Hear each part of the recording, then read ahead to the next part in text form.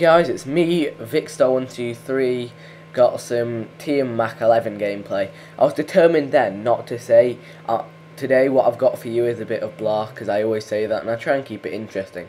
And it's just too easy to fall into the same patterns again and again and again. So, I'm trying not to do that. So, first of all, this gameplay is absolute massacre. Guys we were playing against weren't the most skilled, let's say, and this caused rage quits and just a ridiculous score. But, I think it's effective use of dual weapons. As you can see here, flanking around through the power station, just sticking to the close range routes, and then pretty much you're behind the enemy, which is always good. So that's pretty much the gameplay side of things covered. So guys, I only got 3 more exams. I've got a geography exam tomorrow on similarities and differences between a UK place and a non-UK place, so that's all good.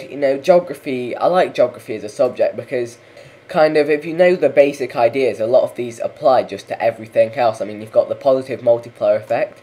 For those of you that don't know geography, you can learn something here. So that's basically the knock-on effect of one business opening on other businesses.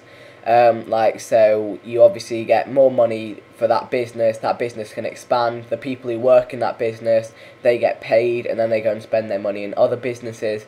I'm going to do like a little geography revision session here, and then everyone can comment if I'm right or wrong, and then that will be sweet. So yeah, I can use you guys to help me with my geography revision. Maybe there'll be like someone here who's got like a degree in geography, and they'll be like, well, this was okay, but this is wrong, this is this, and then, yeah, this is going to be awesome. Right, so, positive multiplier effect is basically, the knock-on effect, and it kind of benefits the whole area economically.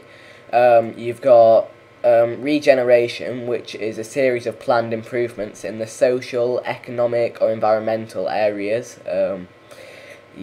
So you've got rural to urban migration, so this is obviously when you get people moving from the countryside into cities, and the effects this have is it can create issues in the countryside with all the able people from there moving into cities. I mean, this happens more in LEDCs, less economically developed countries, and NICs, newly industrialized countries.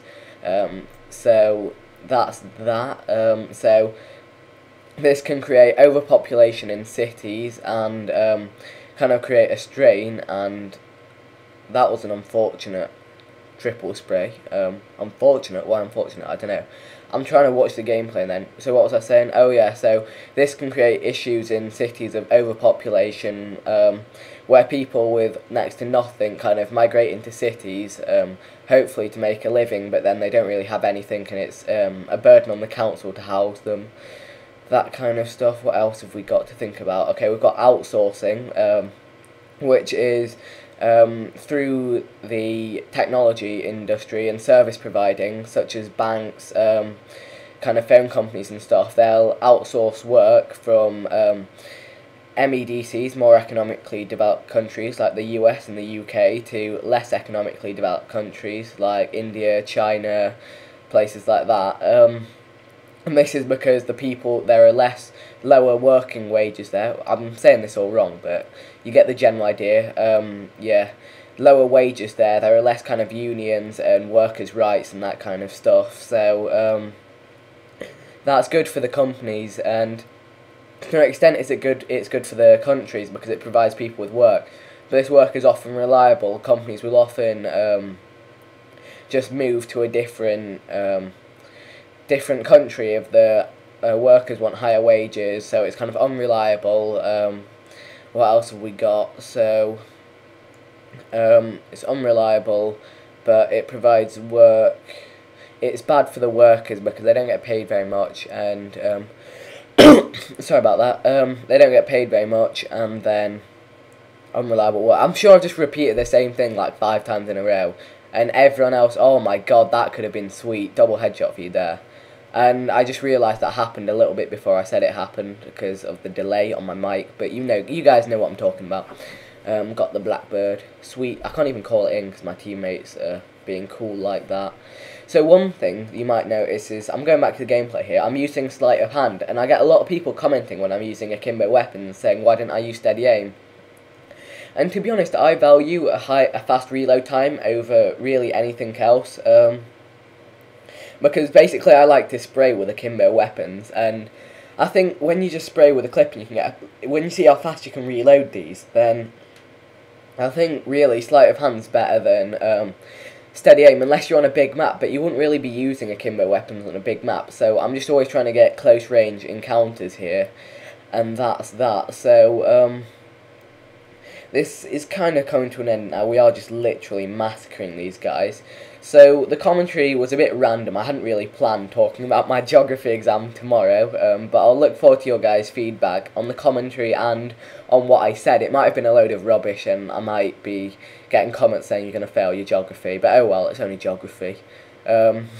Maybe there'll be some pro geographers out there who can give me some pro tips, but yeah, that's just about it. So I know I say this every video, and you guys are usually great at doing this, but it would be much appreciated if you could leave a rating, maybe a favourite if you particularly enjoyed it, but you don't have to.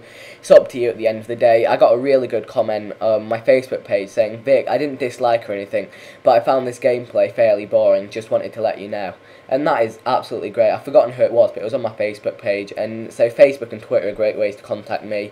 There are links to those in the description, my Facebook page and my Twitter, so if you could follow or like or whatever. I'm talking over a black screen, so I'm going to go. Bye.